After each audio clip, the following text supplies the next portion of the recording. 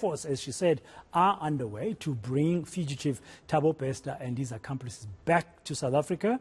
Bester, his partner Nandipha Makudumana, and one other person who is said to be a Mozambican national were arrested this past weekend in the northern part of Tanzania, apparently on their way to Kenya after fleeing South Africa. Bester escaped prison last year after faking his death. Correctional services officials and private security employees are among those who have been accused of helping Bester break out of prison. Now, considering the scale of the network involved in his escape and how important, therefore, is securing Bester once he's back here at home, let's bring in our crime expert, Professor Kholofelo Rakubu from the Tshwane University of Technology. She's joining us now in studio. For the first time, I have you in studio, Prof. Nice meeting you. We've spoken before on Zoom about similar cases. Yeah. Welcome to our studios in Johannesburg. Now, Prof, I mean, from what this reads like a thriller of sorts. I mean, surviving over nearly a year out of prison, engineering or manipulating your way out of prison and living the life from what we've had, and now finding yourself in the northern part of Tanzania. Speak to a very well-oiled criminal network. When he comes back, what should be the top things that the South African authorities should have in mind to make sure that we don't have round two? First thing first, with the whole thing, let's move away from a prison escape to a walkout. Because as revelations comes to forth, we realize that, no, Thabo walked out. Thabo didn't escape. Because there are people mandated to make sure that gates are locked. We all understand South African prisons. How many gates was he supposed to pass before escaping? Where did he break for us to say no, it's a walkout. Which bars did he break? Which bars and which camera did he turn off and so forth? So, and what I want to challenge South African is, we're not even sure when he walked out. We're just being told now because of the whole media outbreak. We are told that it was in May last year. It might not be in May last year. It might have been prior, but there's a story with the building burning or fire, right?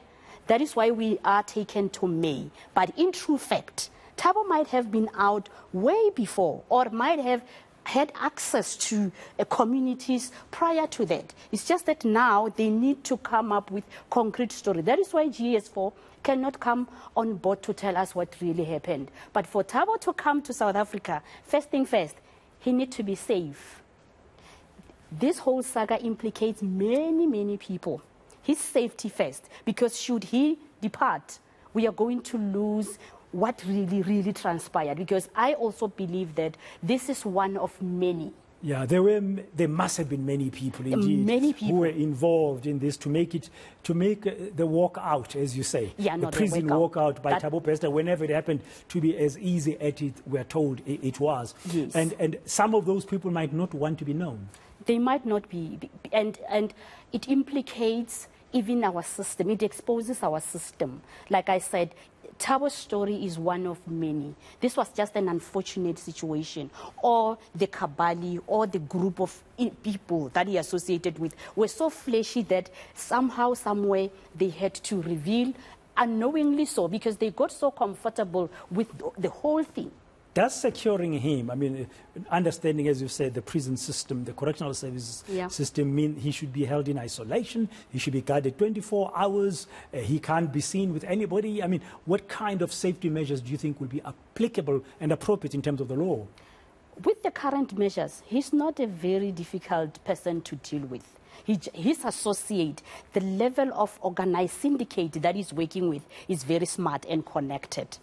Him personally, he can be held at any facility. However, we need now to reflect back on what? Privatization does not deal with corruption. Remember, we used to think... Oh, this was a private prison. This is a private prison, and South African felt like, okay, privatization will deal away with a lot of things. But now, it's the same old story. So he must come back safe, and South Africa should get to know how it started. During his walk out, who opened how many gates and when? And what about the girlfriend, Nandipha Makudumana?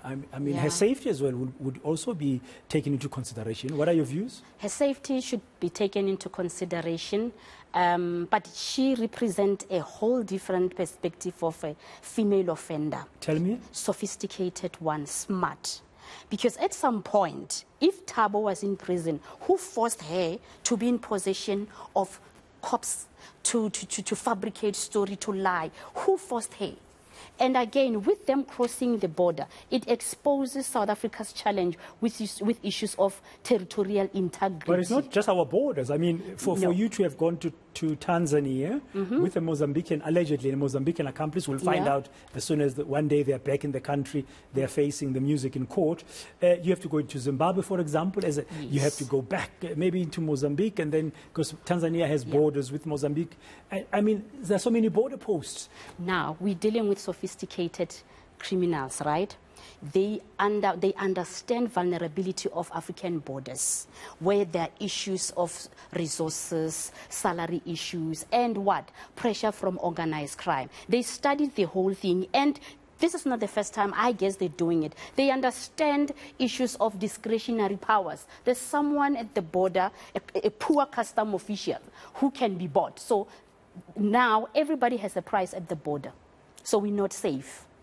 Yeah, so the safety issue, we're not saying the safety issue is a bigger one beyond the Thabo Bester as a person and the Nandipha Makudumana. Now we have this trial that started today, and Slindelo Masigana was telling us that it's going to resume on Monday. It involves the father of Nandipha Makudumana and the former G4S employees. Now, from that side of things, I guess it's going to be important for us to watch this case very closely. It might reveal to us the extent of the network.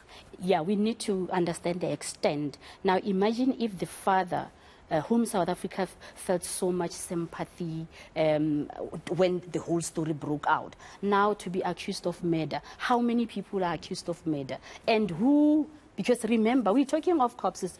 They don't even have names. We don't know who those people are. We might even never know. And if it's three might even be 6, because these are professional criminals. They've been doing this for years. And we're talking about a year. It might not be a year. Yeah, they've been charged as well with fraud and defeating the ends of justice. It's a fascinating story. From your experience as a crime expert, I mean, have you seen something like this recently in South Africa? I mean, we have so many other bizarre crime stories that have come to the fore. No, this is a masterpiece.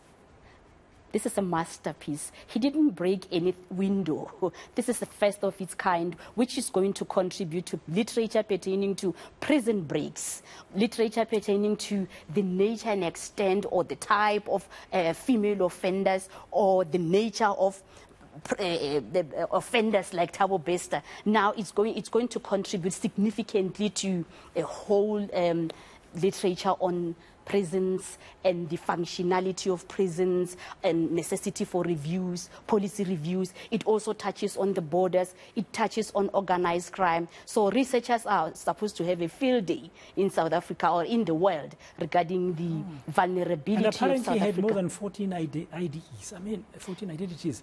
Home affairs. I mean, you start to widen that whole thing. Thank you very much, Prof. I can predict 2 things, that South Africans are going to be gripped to their screens at the day Thabo Bester and Nandipha Makudumana and their alleged Mozambican accomplice come back to South Africa and they go to court. We're going to be watching and following those proceedings very well. The other thing one can predict is that somebody is going to come up with some kind of a Netflix series, because this is like, wow. What is it? A masterpiece of a walkout.